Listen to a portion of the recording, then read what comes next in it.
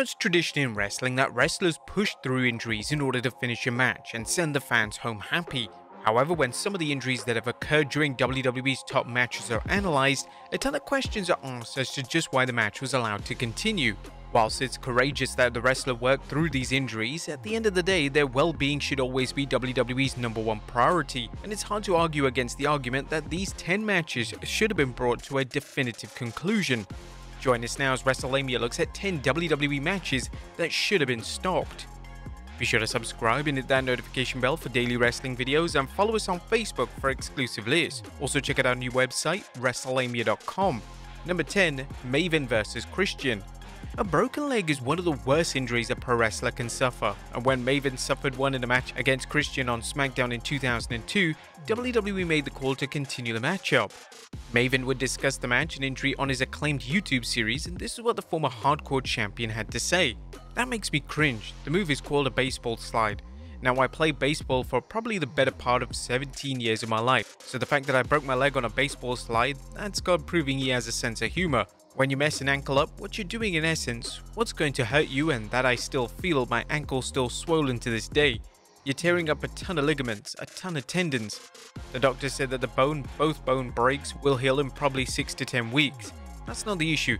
The ligaments and tendons of the ankle, depending on how much you tore those up, that's going to be the true injury, and that's going to decide how long you're sidelined for." Maven went on to praise Christian for his efforts in the match, as a wrestling veteran was constantly checking on him, making sure he was okay. "He's not putting any pressure on my neck there, but he's asking me, 'How hurt are you? Can you continue? Do we need to throw up an X?' But I tell him I can finish. Knowing Vince McMahon is sitting back in Gorilla right behind the curtain, there's no way in hell I'm not going to finish this match." Number 9. Triple H and Stone Cold Steve Austin vs. Chris Benoit and Chris Jericho. And Triple H has made a career out of working through injuries. In 2001, the game was arguably on the run of his career, as he was in the midst of a top heel tag team with Stone Cold Steve Austin, and the two would face the duo of Chris Benoit and Chris Jericho on Raw. During the match, which is widely regarded as one, if not the greatest match in the history of Raw, the game tore his quad. Without question, the match should have been stopped, or at least Triple H should have been taken away for medical attention. Of course, Triple H pushed through the injury and somehow, someway managed to finish the match as originally planned. A similar situation would occur in 2007 when the game tore his quad in a tag match, and yet again the WWE legend continued wrestling without a hitch. Number 8. TLC 4. Thanks to new research over the past decade in relation to concussions, WWE thankfully takes them seriously, and if a wrestler is seriously concussed, then they are pulled from in-ring action. During TLC 4 in 2002, Bubba Ray Dudley suffered a serious concussion when he was bulldogged off a ladder by Chris Jericho.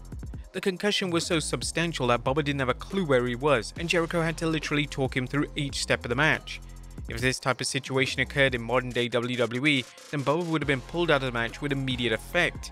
Thankfully, Jericho's professionalism and ability was on full display, as without his guidance, Bubba could have seriously hurt himself. Number 7. Kurt Angle vs. Shane McMahon.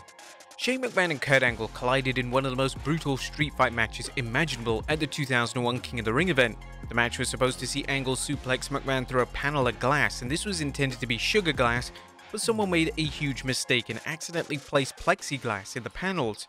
Due to this, McMahon was badly hurt, and due to the horrors of what was unfolding, Vince McMahon himself was getting ready to cancel the match, as he was utterly appalled in terms of what he was seeing. Number 6. The Undertaker vs. Goldberg. Heading into the Undertaker vs. Goldberg match at Super Showdown 2019, there was obvious concern that the match was going to be less than stellar. Both men, despite being absolute legends, were way past their respective prime, and for the match to work, it was going to need to be brief and to the point. Unfortunately, Goldberg reportedly knocked himself out during the match, and the match fell apart. The moment that the referee realized that Goldberg was knocked out, the match should have been brought to a close, as what followed made for rather uncomfortable viewing. The match turned into a total botch fest, and it was a miracle that both men came out of the match alive, as they were dropped on their heads numerous times throughout the match. According to Goldberg on Twitter, even though he was knocked out, he believed he could finish the match. "Knocked myself out and thought I could finish. Love my fans, but let you down. Everyone else that found pleasure, hope you're happy." Both men have spoken about their regrets when it comes to that match, and thankfully WWE would learn their lesson, as following the match, they would only pair the two wrestlers with talents who were in a position to carry them through a passable and, more importantly, safe matchup. Number 5. Eddie Guerrero vs. JBL. In 2004, WWE presented one of the bloodiest matches in their history as Eddie Guerrero defended the WWE title against JBL at the Judgment Day pay-per-view. This was the infamous match in which Guerrero delivered one of the scariest blade jobs ever as he bladed too deep and in the process he sliced a major artery.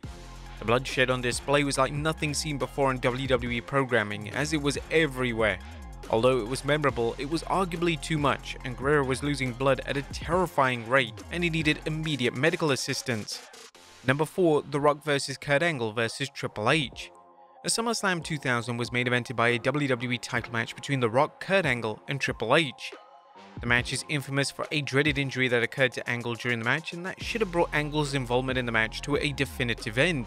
The injury occurred when Triple H performed a pedigree onto Angle through the announce table, and the issue was that the table gave way, meaning that Angle's head hit the concrete. Angle was knocked senseless, and despite WWE delivering a scripted spot where Angle would head to the backstage area, he somehow managed to come back out and finish the match. The head of WWE creative Triple H even admitted that none of this should have occurred during an interview on Logan Paul's podcast. Now this is where the story gets terrible, because now we know about the concussions and everything else. None of this should have ever happened, but we didn't know this at the time. But you know, Kurt goes into the back. Rock and I are just working now. At some point we're getting feedback from the back through the referee, and finally it was Earl Hebner. I just tell Earl, do not tell me one thing. With a lot of expletives in here, they said from the back, I don't give a shit. I need one thing. Tell me if he's coming back, if he knows where he is. That's it, that's all I need to know, and tell me when. We'll just keep going until someone tells me he can come out or he ain't coming out. I'll figure out a finish. Number 3. The Undertaker vs. Mankind. Every wrestling fan can recall the thrilling visual of Mankind being thrown off the Hell in a Cell by The Undertaker, but upon further inspection it's clear that the match should have ended right there.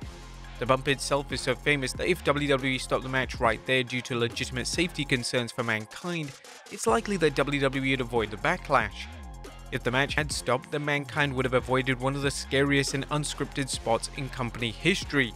When Taker chokeslammed Mankind through the cell, the roof was never supposed to give in, and according to Mankind, the bump was so dangerous that he could have died. Number 2. Survivor Series 2002 Elimination Chamber. The 2002 Survivor Series featured the first ever Elimination Chamber, and Triple H suffered a major injury in the match that led him to being rushed to hospital. One of the most famous spots in the match saw Rob Van Dam perform a 5-star frog splash from the top of the chamber pod onto Triple H. The move unfortunately didn't go to plan as RVD's shin came across the game's throat. The way Triple H sold the move wasn't a case of him acting, that was legitimate, genuine pain that the game was in. According to Triple H, he was struggling to breathe and there was concern that he could have died in the matchup. The match should have come to a close that the game could be checked over, and WWE with the talents in the match could have easily come up with a brand new improvised finish. And number 1, Brock Lesnar vs. The Undertaker. When WWE arrived at WrestleMania 30, it was an exception that The Undertaker would have an all-time classic at WrestleMania. However, at that WrestleMania, Father Time began to catch up with the dead man. Early on in the match with Brock Lesnar, The Undertaker suffered a concussion, and this wasn't obvious from initial viewing, as it looked like the dead man was selling, but the concussion was severe. During an appearance on Broken Skull Sessions, the dead man discussed just how serious the concussion was. Somewhere within the first 5 minutes, I get concussed. I don't even remember this night. I watch it back now and obviously know. My last memory that I can definitively tell you happened at about 3:30 in the afternoon when my wife came backstage and we had a conversation. That's the last thing I remember on my show about that day. At this point in my career, there's a huge process of me getting ready between the stretching, visiting the doctors, doing everything I need to get myself ready to perform. An hour and a half, 2-hour process that's completely gone. My memory picks up 4:35 in the morning when I'm in hospital. Whilst The Undertaker's injury in the match did lead to questions relating why WWE didn't stop the match, it later surfaced that when the dead man appeared on the Joe Rogan Experience, that he went into the match with a broken neck, meaning that if WWE delivered effective medical testing on the dead man, then he wouldn't have been cleared for the match. The doctors take me back. My wife Michelle McCool and Vince McMahon are there in the waiting room. They come out, it's the same kind of deal. The doctors go, alright, he's broken his neck and we're going to give him another scan. Obviously my wife is completely freaking out at this point. We come to find out they had read the scans wrong. It was an old break that I never knew I had. I never knew it.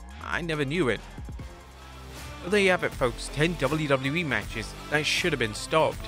Be sure to leave your comments down below. I'll see you next time with some more wrestling content.